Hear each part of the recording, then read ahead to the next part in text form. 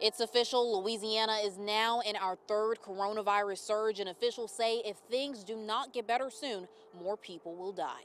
We have to do better. The effort in Louisiana is inadequate to the task.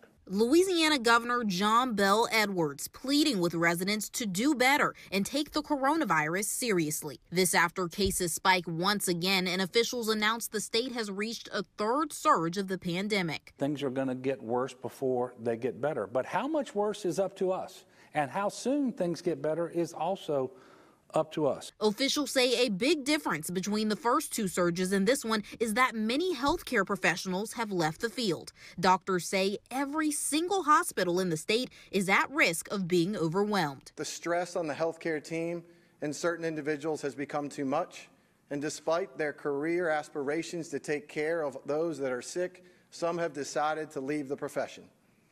I don't blame them. The White House Coronavirus Task Force sent out a report urging Louisiana to step up its restrictions, but Governor Edwards says he has no plans to do so just yet. It is not my intention to go all the way back to a shelter at home.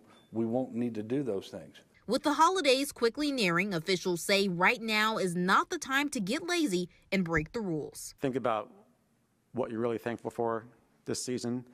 Think about who you're really thankful for this season. Think about what you want to be there next Thanksgiving as well. Dr. Thompson says even though we've been dealing with this pandemic for more than 9 months, he still has some patients who do not believe that the coronavirus is real. And just to be clear, the virus is very real, and officials are urging everyone to continue to wash your hands, wear a mask, and practice social distancing. For now, Kennedi Walker, back to you.